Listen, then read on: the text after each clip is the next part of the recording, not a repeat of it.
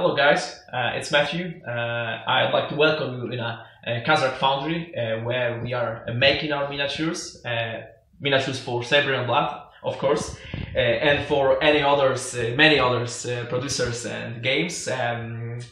First of all, I'd like to thank you for all the support, all the encouragement, inspiration you gave us. Thank you for all the comments, and thank you 180 at this point backers who are backing our project, who are helping us bring to life Saber Blood. And yeah, so that's basically what I want to thank you. And now I'm gonna show you how it's gonna work, how we're gonna make our miniatures. This is an old mold with miniatures which need to be glued. But our miniatures in game, you will get ready to play miniatures. So this is just for a show, this is just for an entertainment to show you. Okay, so okay, I'm gonna put this mold into this machine in a spin caster, and I'm gonna show you how it works. So yeah, let's the show begin. So it starts spinning. I'm taking some liquid metal. It's a tin. Basically, it's a tin, white metal. Very good one for miniatures, elastic and hard at the same time. And yeah, so probably you have seen that we upgraded our game to a Polish version, so you can see these flags in a corner of our Kickstarter, which means that this game will be fully accessible in an English and Polish version, which I think is very cool because we get a lot of good attention from the Polish bakers, and this is backers, bakers, not bakers. They're not making bread. Okay, so it's done, and let's see how it works. Let's see what's happening.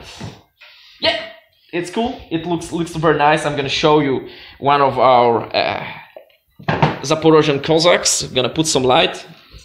Oh, okay, and this is how it looks like.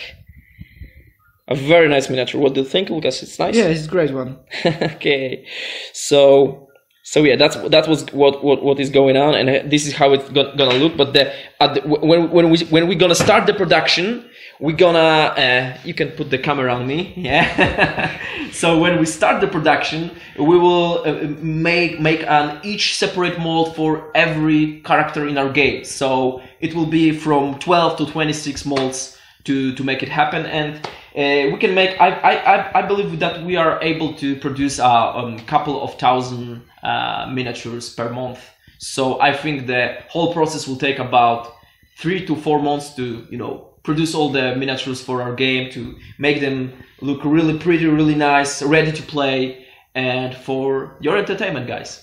So we put some changes on our site right now, so that we put stretches a little bit higher, so you can see it when you're scrolling down our big campaign, you can see the stretches very early, so to encourage people to that there is more. And remember, guys, one price for all. Like you get all stretches in this 55 pounds or $79 price. You get all the stretches. You don't have to pay for anything. One price for all. So that's how it is.